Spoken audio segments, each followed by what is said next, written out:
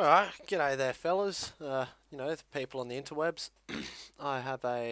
This is a bit of a continuation on the, no, wrong one, fuck, what am I doing? This is a bit of a continuation on from the first dubstep tutorial. What I'm going to do is briefly go over the second dubstep song I've made called Stepping Back, give you a bit of a sneak peek of a new trance song that I'm making, which I accidentally loaded now, so don't look at it yet. There it is. And here is this song I made in this tutorial, or in the first tutorial. Funny thing is, someone commented on the tutorial and said, you should put the FLP up online so we can download it and do what we will with it. And I thought to myself, that's a fucking wicked idea. So I proceeded to go to look at my FLP folder. Doopy doopy doo. I'm like, yeah, sick. I can't wait to put it online because heaps of people will be hell stoked about it. I get in here and it's not here at all. At all. I'm fucking like, what? What did I do with it? And yeah, it turns out I actually didn't save it at all. I just did the tutorial and then fucking closed everything off and I don't know, probably got drunk and passed out at the park or something. But yeah, so that's that story. So I actually had to watch the tutorial and recreate this song with the tutorial, and it sounds kind of nothing like the song in the tutorial, but it kind of does, so.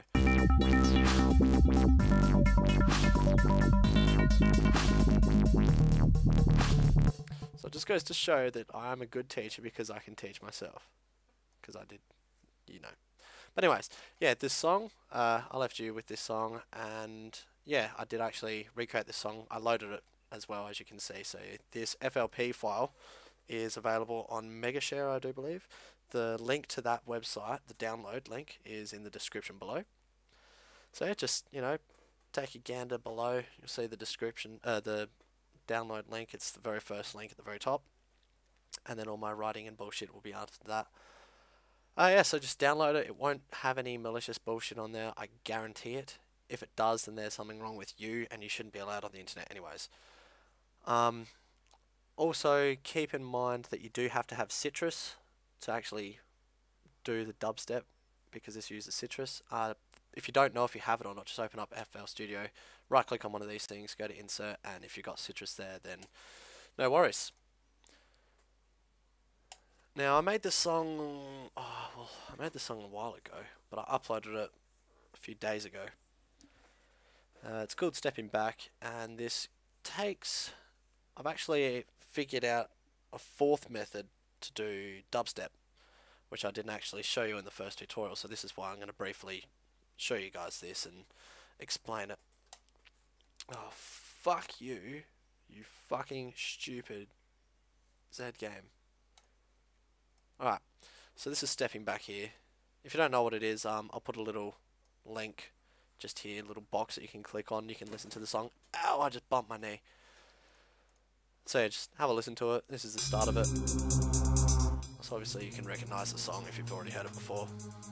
Let's just get into the wobble here.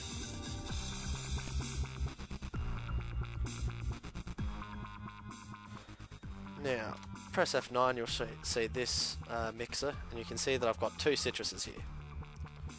And they're alternating between the two. I apologise if the video is out of sync because that's just beyond my control. But yes, I certainly have two Sytruses going on. I've got one Eurogate and one bass wobble, which I created. And I did the exact same method that I did in the first tutorial. The first, the bass wobble tutorial. I'm using 4 operators here. Each one's tweaked so it makes its own little unique sound. I don't have my controller plugged in, so I'm going to have to use my gay-ass keyboard here. And yeah, this speed actually does not change. And what I've done is I've actually cloned this. So to clone a plugin, you just right click on it, press clone, and it creates a duplicate of itself. Same settings, same everything. It's perfect. And what I've done is with the second clone is I've changed the speed. And then instead of changing the speed in an automation, or as an automation, I just use one and then the other and whatever. Obviously not like that. I go into the piano roll.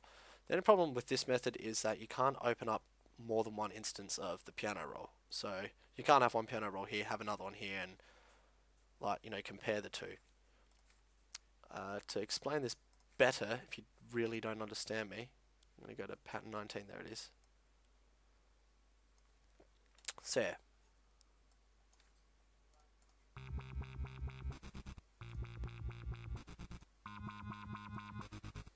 Fuck's sakes.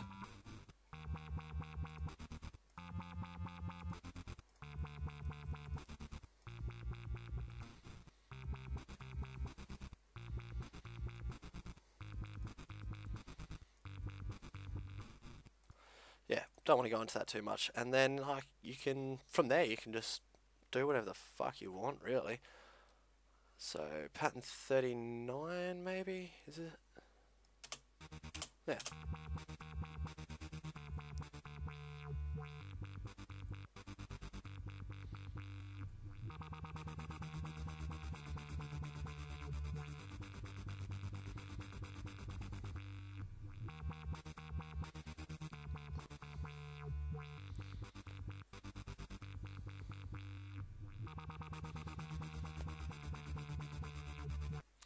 So yeah, that's quite a handy little method to do your shit.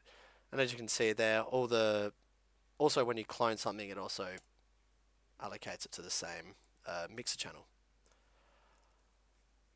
If you're wondering what these huge ass automation lines are, fuck off Steam. They're all just for Z-Game Editor, so you don't have to worry about them. They don't do anything to the sound. They've got nothing to do with it. But yeah, so that's that. Now let's quickly have a gander at the new trancey dancey sort of song that I'm working on. Now I've promised myself that I'm not... Fuck off Steam, seriously. I promised myself that I'm not going to release this song until it's 100% complete, and I don't want to change it at all. Oh my god, serious? The problem with that is I really want a vocalist in this song, a female vocalist. Now I have someone in mind that I can use, I just don't have the recording equipment or money, which kind of sucks because I really want to get this song done. But I'm just going to show you the first little bit. Seriously Steam, fuck off.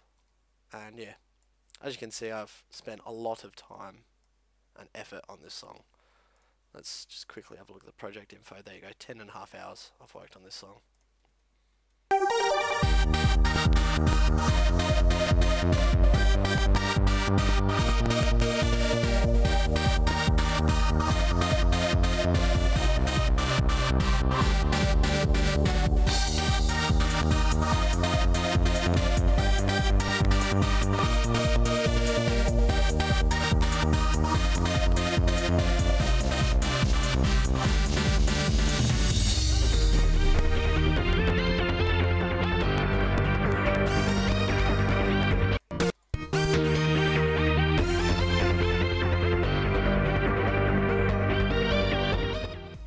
If you're wondering what I just did there, I increased my buffer length because you can hear that little skipping sound.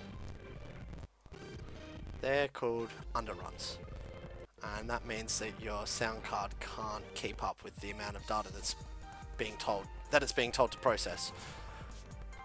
So you increase your buffer length, which stores the data and then processes it when it can and all that sort of shit. The fuck? Why do people have to talk to me? Seriously. Yeah, which is why it's highly recommended to use ASIO for all, because that actually gets your processor, your CPU, to process the music, and you can lower your buffer length a tremendous amount, and yeah, not have any underruns. So yeah, that's that little bit. I love this part right here. This is my most favourite part of the song. It's amazing. Don't blame me if they get underruns.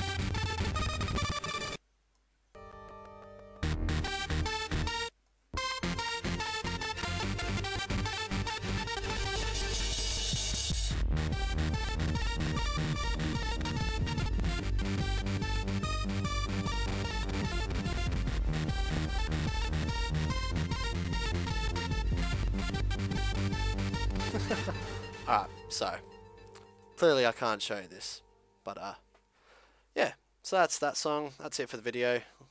Little continuation of the tutorial and a few little tips and shit like that. So just thought I'd let you guys know, keep you informed on what's going on, and yeah, that's pretty much it. So farewell for now. Hope you liked it and it was all grand and shit. Yeah, farewell for now, young ones.